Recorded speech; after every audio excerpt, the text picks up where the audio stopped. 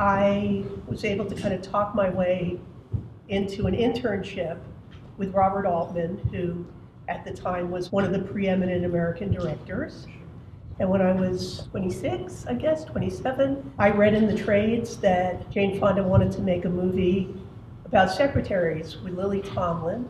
She was in a movie that Altman produced, and with Dolly Parton, who I had done a little piece for a Cher special. She was the guest.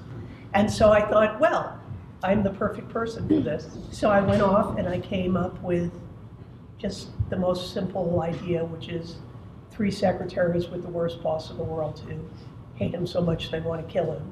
We ended up with a really big kid and teen audience, which we didn't foresee. And looking back, I think it's just because Hart is any authority figure. You know, it doesn't have to be in an office. The fact that we appealed to such a wide range of people, it was anybody who felt, you know, not heard. So I was really excited to hear that you guys were doing it, and I do believe it still has something to say.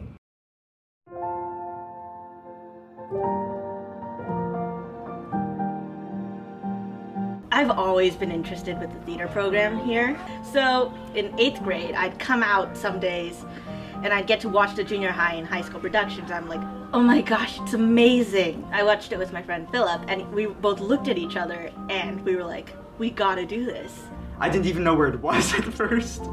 And we went there and I had so much fun that I just kept doing it over and over. It's almost like a stress reliever, really, because I'd like finish a hard day, say I just had a test, and I'd go across the field to the workshop. You get a blueprint. It's very like stress relieving. You just, okay, I need to do this. Do it for a few hours, and it's just like a few hours where you can just focus on one thing. It's just like another medium. You're constructing things freely. We have a little bit of a template, but you know, we're forced to, you know, think about how things work. I'm a Lego guy. I love doing this, and that's what I did growing up. I created, you know, cars or places or castles, and then that's the kind of student that comes through here. You're creating this world, this thing, and then you're taking your Lego design and putting people in it. You're creating lives and worlds and full storylines within your, you know, your big Lego creation. I've done construction since I was a little kid. I've just like going to my uncle's house, just building, using tools that I really shouldn't be using. And I just love the development of from an idea to a concept and that whole in between. All you have are single pieces of wood and screws, and you turn them into a giant set. And of course you have to glue and hammer, and probably you'll bleed along the way, but in the end you make what is on stage, and that's just amazing to me.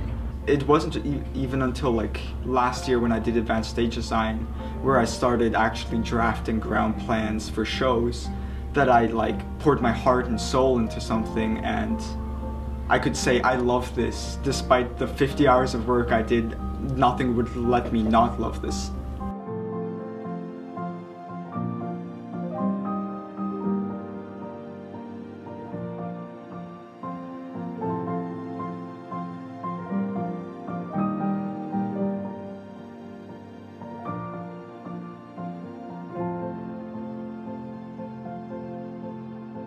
Well, I think it all goes back to telling the story.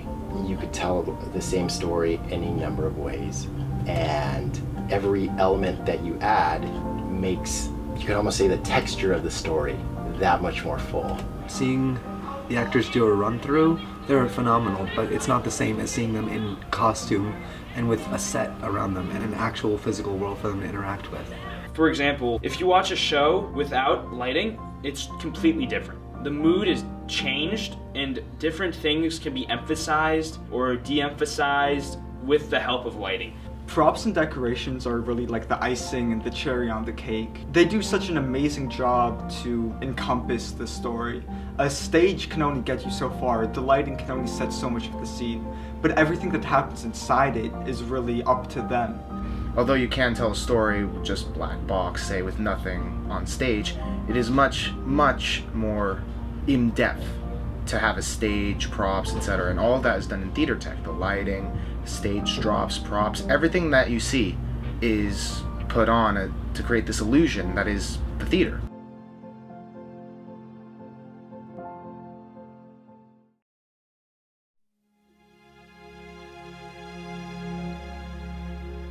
When the first light comes on and it's the orchestra doing the overture, it's nerve-wracking. Like, I'm nervous before, but then once we start getting into it, it just flows really nicely most of the time. Sometimes I feel there are different ways in a musical to tell the story. Sometimes there is an emotional response from a song that you just wouldn't get from a play. Music inspires an emotion in the listener immediately. Music inspires emotion and action in a performer as well as the audience. A lot of the time there are songs that lead up to a scene and you can tell that it's going to be more sad or happier based on like what instruments are playing and how fast or how slow you're going. There's something really sort of emotionally present about music that words can't do. So if you sort of imagine the last huge number of a musical where everyone's singing, everyone's dancing, the orchestra's playing, that kind of energy is unreplicable in any other art form. For me, I don't really like public speaking or talking in front of audiences, and music is a nice way to express myself without using words. I started playing music in 8th grade, and since then I feel like I've met a ton of people. I mean, obviously playing music, that's a huge part of it. It's a way to express yourself and have fun, but another huge part of it is meeting people. It's been actually amazing to see the progress from the orchestra members who have done multiple shows. You know, as freshmen, almost every freshman comes in and they're overwhelmed by not only the technical difficulty, but the length. And by the time they're seniors, I'm not teaching the part, I'm counting on these people to be leaders in the cast.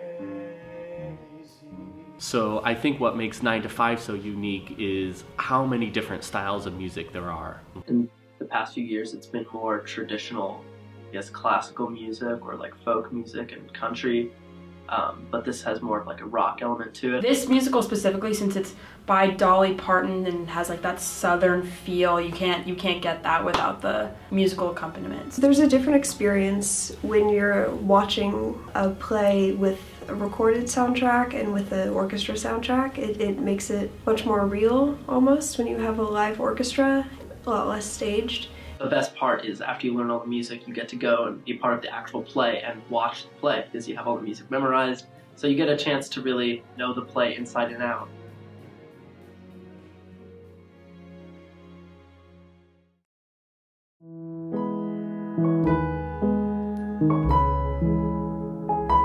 Theater is such an inclusive environment. When you're in a room, whether you're on stage or off stage or backstage or in the booth, you're all a part of something bigger than you, and every aspect is sort of a piece of the puzzle. Each little piece adds to it and it makes it so much more. It just adds like a spark to it. Even if you're brand new, you're part of the family right away. Everybody's really accepting, and you just come in and it's all of these people who like theater as much as you do and want to make this production as great as you want it to be. That feeling in your gut that's got you in a rut. You're made of better stuff and you can change it. Alright, good, hold on. Change it. Got it. So I started doing theater my freshman year, and that was just like overall like a really crazy difficult year for me. And so theater was honestly like my saving grace that year. Like I just put my whole heart into it, and I went every day to rehearsal. When I did the musical, it was sort of where I found my people. I mean, it's where I could find my place at the school and then kind of branch out from that. As a little kid, you find outlets, whether it's a sport or it's theater or it's music. You find that and you stick to it because that allows you to kind of form who you are as a person. I'm more of an introverted person, so acting really helps me like kind of break out of my shell and like push my comfort zone. It's a great way to escape every real day problems, where it's a period for 3 hours after school. You just get to forget everything, and everyone in a whole room is focusing just on this one thing, and it's beautiful in that way.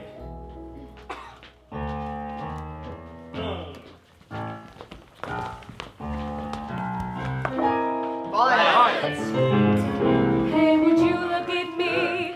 It's hard to believe I'm a star after all of this time. Others may glow from the stardust I throw on their path, never thinking I'd shine. Like some Hollywood queen, I've arrived on the scene, a sensation, the toast of the town. I'm wallowing in it, I love every minute, so up I may never come down. I definitely feel that acting styles vary from person to person, and so it's part of the rehearsal process to sort of get that into a blend that makes it a good scene. When you see an actor in rehearsal, they're using their intelligence, they're using their 5 senses, they're using their emotional instrument, they're using their physical instrument. It's like all parts of the being are being employed at that moment. Acting is all about growing, and it's actually figuring out who you are yourself, because you're in such a vulnerable state. You're just there completely open, just trying to do something fulfilled and with all of your heart, and it's a very vulnerable state because you're up for rejection as well, whether it be like an audition, but it's definitely worth it in the end. Consolidated helps you with your kids' productivity increases. They haven't met my kids. Job sharing? What's job sharing? Can I give away my whole job? Come on, guys. Where's your team spirit? Since when do we have team spirit? Even though 9 to 5 was written in the late 70s, I still think that many of the themes are very relevant today. I remember the first day of rehearsal, we watched a bunch of commercials from 1979, and they were ridiculous. All about women at home, like cooking and cleaning and stuff. And I remember watching that, and I was like, oh, like this is fun, like, you know, whatever. And then Adele like went into this whole speech about like that's what that time period looked like for a lot of women, and that's why everyone wanted to go get a job. Because like if you're seeing that all the time on television, that's insane. Like that's the only message you're getting. We're very more progressive than we were in the 70s when the show takes place, but it's sort of calling out things that still haven't changed. And I think we're a very progressive school, and I think it'll play out well to not only girls and women, but men who kind of understand that like this has been an ongoing fight. That's why I like the fact that we're doing this musical, because unfortunately it's still very relevant now. Gonna shine like the sun. I'm taking what's mine. It has been weird. It's been really surreal because I remember when I was in 9th grade and I remember all the seniors and I felt so small and they felt so big, and now I'm in the same position where I'm the senior and I don't feel like a senior. It happened. Time happened. To think of these seniors when they were freshmen is very, I don't know, it makes me sentimental, it makes me proud. They are so self-driven. When freshmen come into the program, they're kind of like deers in headlights, and you can see them really assessing the system. I think that they want to like help us get started with it because like we're so new and maybe we're not used to it.